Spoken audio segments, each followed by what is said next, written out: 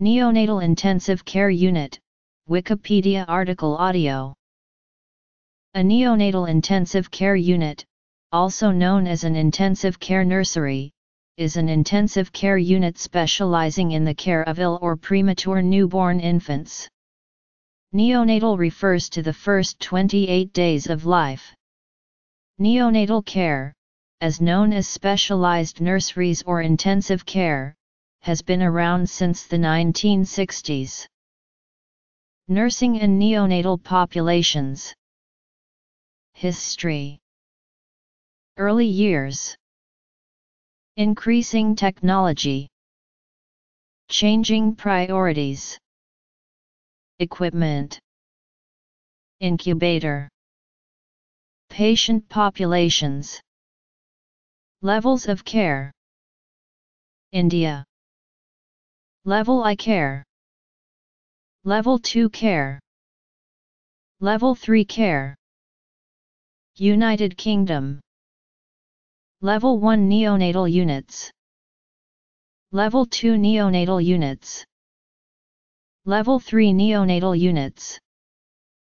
United States. Level I. Level 2.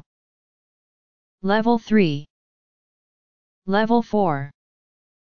The first American newborn intensive care unit, designed by Louis Gluck, was opened in October 1960 at Yale New Haven Hospital. NICU is typically directed by one or more neonatologists and staffed by nurses, nurse practitioners, pharmacists, physician assistants, resident physicians, respiratory therapists, and dietitians. Many other ancillary disciplines and specialists are available at larger units. The term neonatal comes from neo, new, and natal, pertaining to birth or origin. Neonatal nurse practitioners are advanced practice nurses that care for premature babies and sick newborns in intensive care units, emergency rooms, delivery rooms, and special clinics.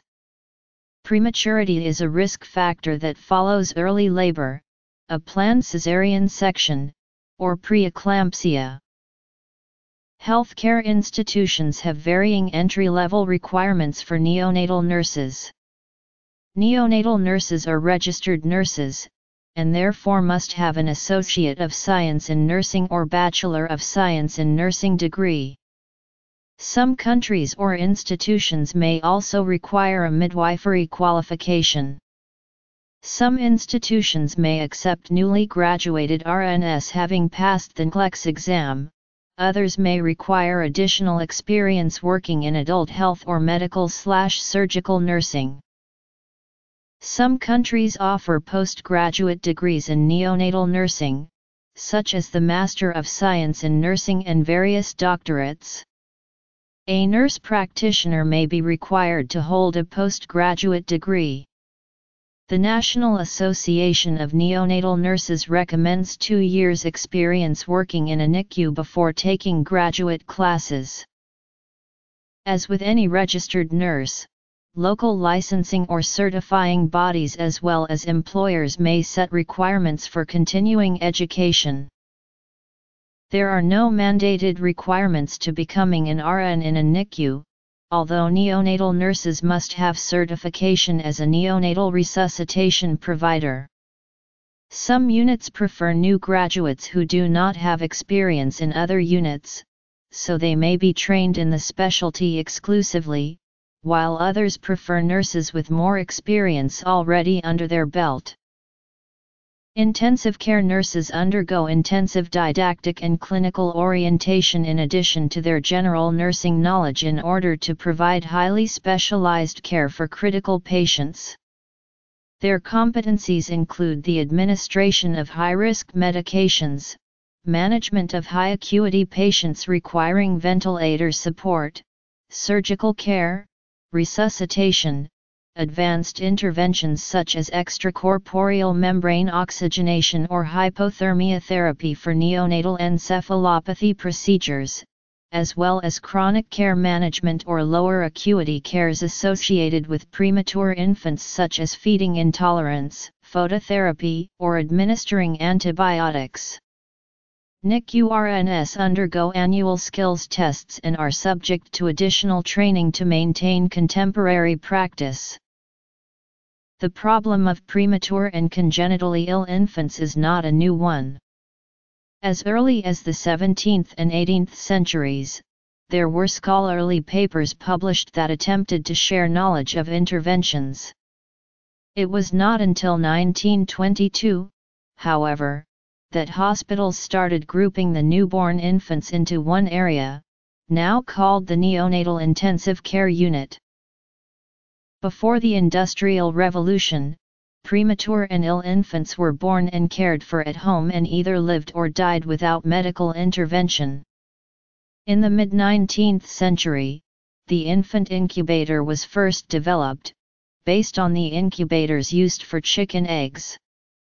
Dr. Stephen Tarnier is generally considered to be the father of the incubator, having developed it to attempt to keep premature infants in a Paris maternity ward warm. Other methods had been used before, but this was the first closed model. In addition, he helped convince other physicians that the treatment helped premature infants. France became a forerunner in assisting premature infants, in part due to its concerns about a falling birth rate. After Tarnier retired, Dr. Pierre Boudin followed in his footsteps, noting the limitations of infants in incubators and the importance of breast milk and the mother's attachment to the child. Boudin is known as the father of modern perinatology, and his seminal work The Nursling became the first major publication to deal with the care of the neonate. Another factor that contributed to the development of modern neonatology was thanks to Dr. Martin County and his permanent installment of premature babies in incubators at Coney Island. A more controversial figure, he studied under Dr. Boudin and brought attention to premature babies and their plight through his display of infants as sideshow attractions at Coney Island and the World's Fair in New York and Chicago in 1933 and 1939, respectively. Infants had also previously been displayed in incubators at the 1897, 1898, 1901, and 1904 World Fairs. Doctors took an increasing role in childbirth from the 18th century onward. However, the care of newborn babies, sick or well, remained largely in the hands of mothers and midwives. Some baby incubators, similar to those used for hatching chicks, were devised in the late 19th century. In the United States, these were shown at commercial exhibitions, complete with babies inside, until 1931. Dr. A. Robert Bauer MD at Henry Ford Hospital in Detroit, MI, successfully combined oxygen, heat, humidity, ease of accessibility, and ease of nursing care in 1931. It was not until after the Second World War that special care baby units were established in many hospitals. In Britain, early SCBUs opened in Birmingham and Bristol, the latter set up with only 100 pounds. At Southmead Hospital, Bristol, initial opposition from obstetricians lessened after quadruplets born there in 1948 were successfully cared for in the new unit. Incubators were expensive, so the whole room was often kept warm instead. Cross-infection between babies was greatly feared. Strict nursing routines involved staff wearing gowns and masks, constant hand washing and minimal handling of babies. Parents were sometimes allowed to watch through the windows of the unit. Much was learned about feeding. Frequent, tiny feeds seemed best and breathing. Oxygen was given freely until the end of the 1950s, when it was shown that the high concentrations reached inside incubators caused some babies to go blind. Monitoring conditions in the incubator, and the baby itself, was to become a major area of research. The 1960s were a time of rapid medical advances, particularly in respiratory support, that were at last making the survival of premature newborn babies a reality. Very few babies born before 32 weeks survived, and those who did often suffered neurological impairment. Herbert Berry in London pioneered advances in resuscitation of the newborn. Berry published his seminal paper on the subject in The Lancet in 1963. One of the concerns at this time was the worry that using high pressures of oxygen could be damaging to newborn lungs. Berry developed an underwater safety valve in the oxygen circuit. The tubes were originally made of rubber, but these had the potential to cause irritation to sensitive newborn tracheas. Berry switched to plastic. This new endotracheal tube, based on Berry's design, was known as the St. Thomas's tube. Most early units had little equipment, providing only oxygen and warmth, and relied on careful nursing and observation.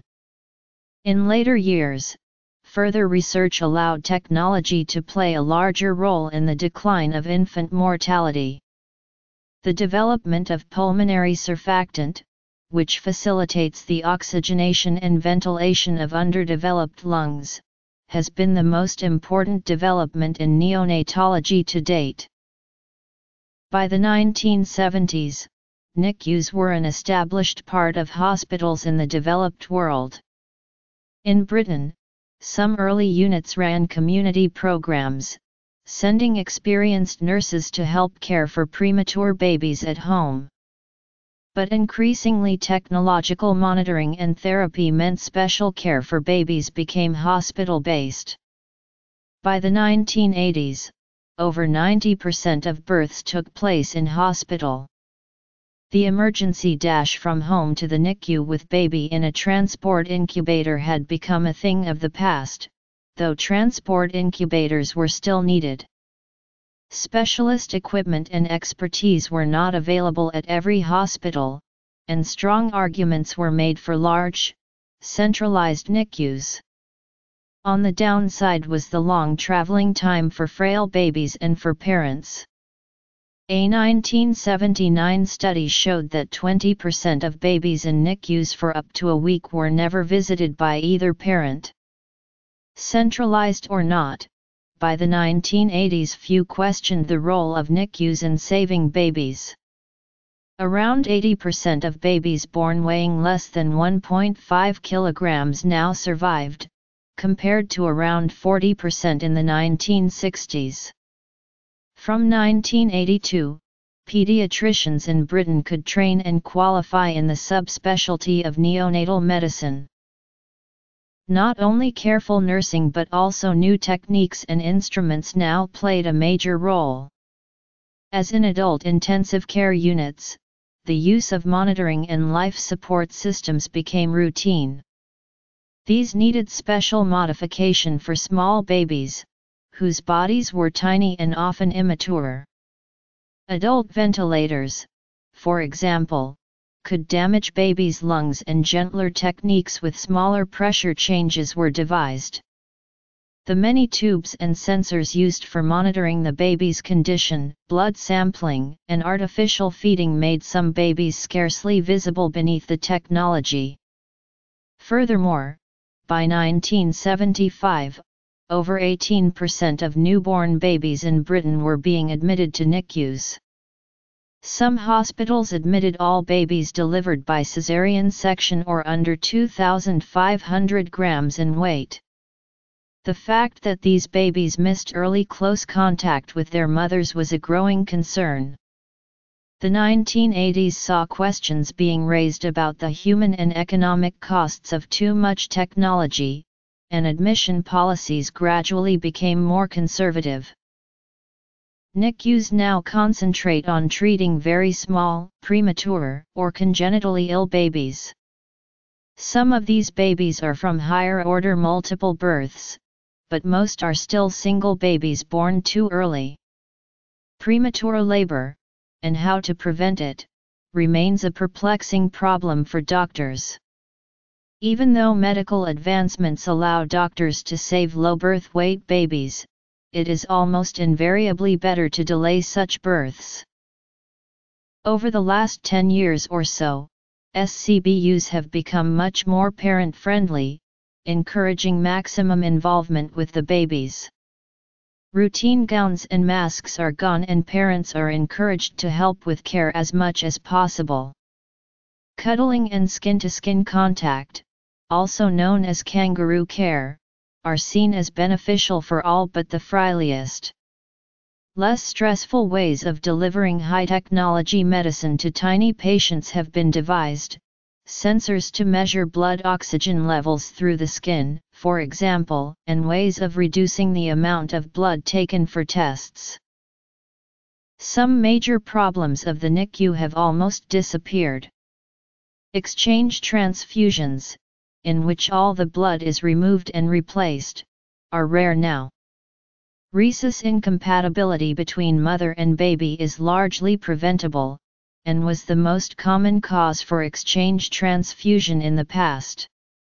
However, breathing difficulties, intraventricular hemorrhage, necrotizing enterocolitis and infections still claim many infant lives and are the focus of many new and current research projects. The long-term outlook for premature babies saved by NICUs has always been a concern. From the early years, it was reported that a higher proportion than normal grew up with disabilities, including cerebral palsy and learning difficulties. Now that treatments are available for many of the problems faced by tiny or immature babies in the first weeks of life, long-term follow-up, and minimizing long-term disability, are major research areas. Besides prematurity and extreme low birth weight, common diseases cared for in a NICU include perinatal asphyxia, major birth defects, sepsis, neonatal jaundice, and infant respiratory distress syndrome due to immaturity of the lungs. In general, the leading cause of death in NICUs is necrotizing enterocolitis. Complications of extreme prematurity may include intracranial hemorrhage, chronic bronchopulmonary dysplasia, or retinopathy of prematurity. An infant may spend a day of observation in a NICU or may spend many months there. Neonatology and NICUs have greatly increased the survival of very low birth weight and extremely premature infants. In the era before NICUs, infants of birth weight less than 1,400 grams rarely survived. Today, infants of 500 grams at 26 weeks have a fair chance of survival. The NICU environment provides challenges as well as benefits. Stressors for the infants can include continual light, a high level of noise, separation from their mothers, reduced physical contact, painful procedures, and interference with the opportunity to breastfeed. A NICU can be stressful for the staff as well. A special aspect of NICU stress for both parents and staff is that infants may survive, but with damage to the brain, lungs, or eyes. NICU rotations are essential aspects of pediatric and obstetric residency programs, but NICU experience is encouraged by other specialty residencies, such as family practice, surgery, pharmacy, and emergency medicine. An incubator is an apparatus used to maintain environmental conditions suitable for a neonate. It is used in preterm births or for some ill full-term babies. There is additional equipment used to evaluate and treat sick neonates. These include oxygenation, through oxygen supplementation by head hood or nasal cannula, or even continuous positive airway pressure or mechanical ventilation. Infant respiratory distress syndrome is the leading cause of death in preterm infants, and the main treatments are CPAP, in addition to administering pulmonary surfactant and stabilizing the blood sugar, blood salts, and blood pressure. Observation: modern neonatal intensive care involves sophisticated measurement of temperature, respiration, cardiac function, oxygenation, and brain activity, protection from cold temperature, infection, noise, drafts and excess handling. Incubators may be described as bassinets enclosed in plastic, with climate control equipment designed to keep them warm and limit their exposure to germs, provision of nutrition, through intravenous catheter or NG tube, administration of medications, maintaining fluid balance by providing fluid and keeping a high air humidity to prevent too great a loss from skin and respiratory evaporation. Anemia, apnea, bradycardia, bronchopulmonary dysplasia, hydrocephalus, intraventricular hemorrhage, jaundice, necrotizing enterocolitis, patent ductus arteriosus, periventricular leukomalacia, infant respiratory distress syndrome, retinopathy of prematurity, neonatal sepsis, transient tachypnea of the newborn. Provide care for infants born greater than or equal to 32-week gestation and weighing greater than or equal to 1500 g who have physiologic immaturity or who are moderately ill with problems that are expected to resolve rapidly and are not anticipated to need subspecialty services on an urgent basis. Provide care for infants who are feeding and growing stronger or convalescing after intensive care. Provide mechanical ventilation for a brief duration or continuous positive airway pressure. Stabilize infants born before 32-week gestation and weighing less than 1,500 grams until transfer to a neonatal intensive care facility. Level 2 nurseries are required to have pediatric hospitalists, neonatologists, and neonatal nurse practitioners in addition to Level I healthcare providers. Provide sustained life support. Provide comprehensive care for infants born 1,500 g. Provide comprehensive care for infants born at all gestational ages and birth weights with critical illness. Provide prompt and readily available access to a full range of pediatric medical subspecialists, pediatric surgical specialists, pediatric anesthesiologists, and pediatric ophthalmologists. Provide a full range of respiratory support that may include conventional and/or high-frequency ventilation and inhaled nitric oxide. Perform advanced imaging, with interpretation on an urgent basis, including computed tomography, MRI, and echocardiography.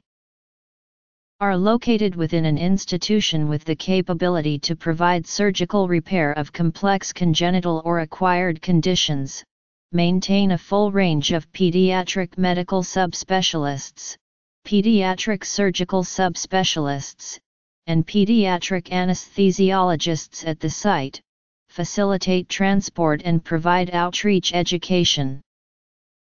Blood pressure monitor.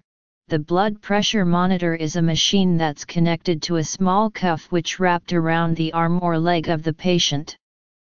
This cuff automatically takes the blood pressure and displays the data for review by providers. Oxygen hood. This is a clear box that fits over the baby's head and supplies oxygen. This is used for babies who can still breathe but need some respiratory support. Ventilator. This is a breathing machine that delivers air to the lungs. Babies who are severely ill will receive this intervention. Typically, the ventilator takes the role of the lungs while treatment is administered to improve lung and circulatory function.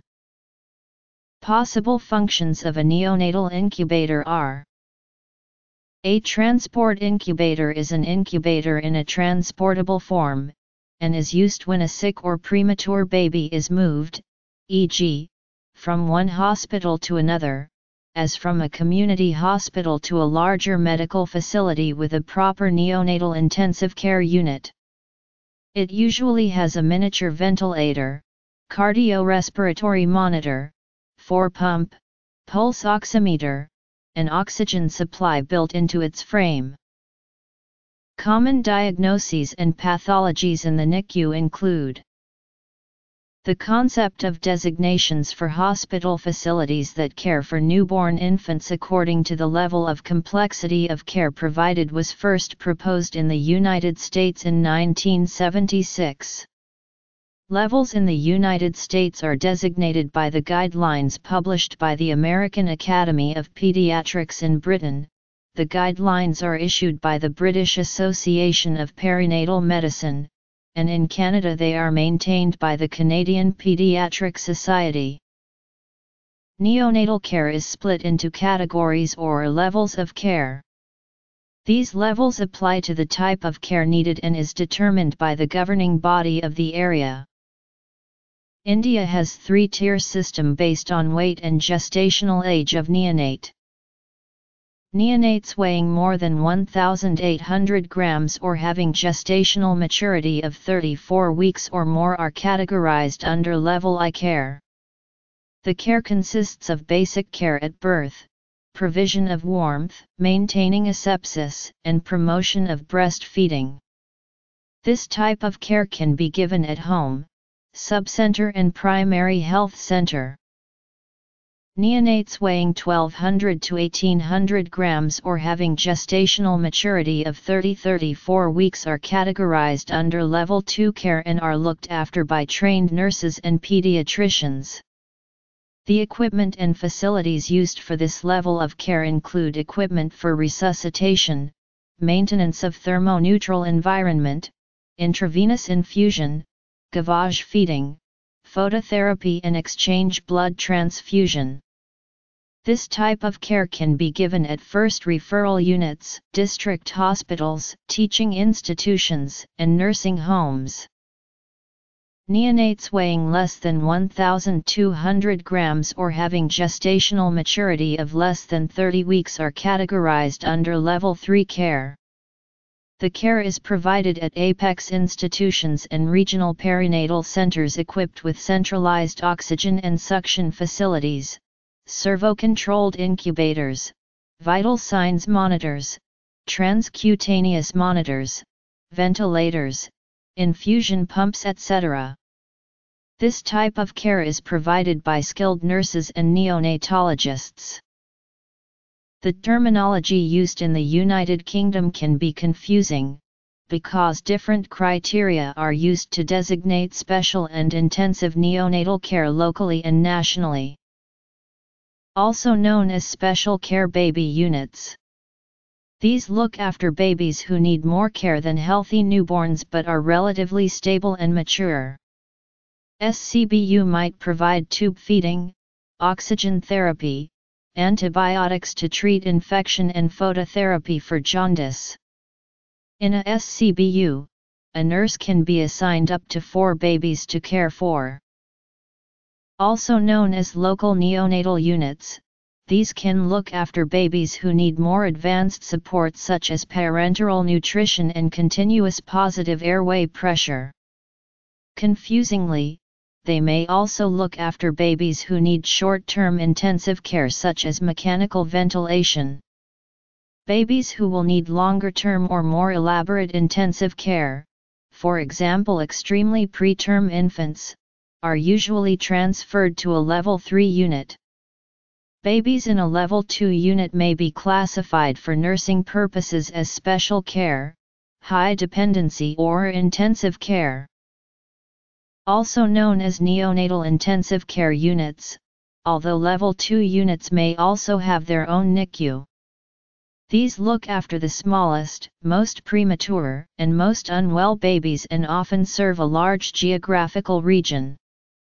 Therapies such as prolonged mechanical ventilation, therapeutic hypothermia, neonatal surgery, and inhaled nitric oxide are usually provided in Level III units, although not every unit has access to all therapies. Some babies being cared for in Level 3 units will require less intensive treatment and will be looked after in HDU or SCBU nurseries on the same site. The definition of a neonatal intensive care unit according to the National Center for Statistics is a hospital facility or unit staffed and equipped to provide continuous mechanical ventilatory support for a newborn infant. In 2012, the American Academy of Pediatric updated their policy statement delineating the different levels of neonatal care. One major difference in the 2012 updated policy statement from the AAP compared to the 2004 policy statement is the removal of subspecialty nurseries for levels 2 and 3 with the addition of a level 4 NICU. The four distinct levels of neonatal care defined in the most recent policy statement from the AAP are: Level I units are typically referred to as the well baby nursery. Well newborn nurseries have the capability to provide neonatal resuscitation at every delivery, evaluate and provide postnatal care to healthy newborn infants, stabilize and provide care for infants born at 35 to 37 weeks gestation who remain physiologically stable, and stabilize newborn infants who are ill and those born less than 35 weeks gestation until transfer to a facility that can provide the appropriate level of neonatal care. Required provider types for well newborn nurseries include pediatricians, family physicians, nurse practitioners, and other advanced practice registered nurses. Previously, Level 2 units were subdivided into two categories on the basis of their ability to provide assisted ventilation including continuous positive airway pressure. Level 2 units are also known as special care nurseries and have all of the capabilities of a Level I nursery. In addition to providing Level I neonatal care, Level 2 units are able to. The 2004 AAP guidelines subdivided Level 3 units into three categories. Level 3 units are required to have pediatric surgeons in addition to care providers required for Level 2 and Level I. Also, required provider types that must either be on-site or at a closely related institution by pre-arranged consultative agreement include pediatric medical subspecialists, pediatric anesthesiologists, and pediatric ophthalmologists. In addition to providing the care and having the capabilities of Level I and Level 2 nurseries, Level 3 neonatal intensive care units are able to. The highest level of neonatal care provided occurs at regional NICUs, or Level 4 neonatal intensive care units. Level 4 units are required to have pediatric surgical subspecialists in addition to the care providers required for Level 3 units. Regional NICUs have all of the capabilities of Level I, 2, and 3 units. In addition to providing the highest level of care, Level 4 NICUs